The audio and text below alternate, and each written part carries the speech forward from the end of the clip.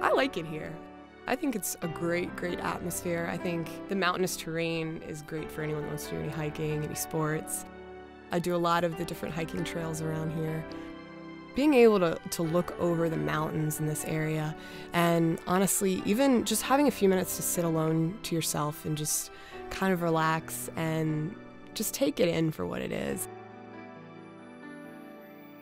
I really enjoy painting. I've done art since I was a little kid, and it's just something that I embrace and that I really enjoy.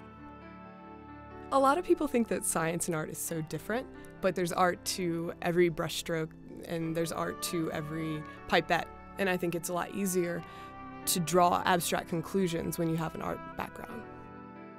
The professors here allow you to really explore different realms, both science and art and everything that you can possibly imagine all in one. I'm working on developing a vaccine for a virus.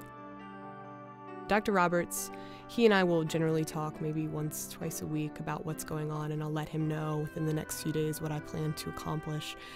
So I feel like by me contributing a small part to the big picture, I really am helping for an overall knowledge of science. And the more we know about one bug and one pathogen, the more we know about how to cure the rest of them. It's just knowing that what you're doing can have some sort of small impact on the world in a beneficial way.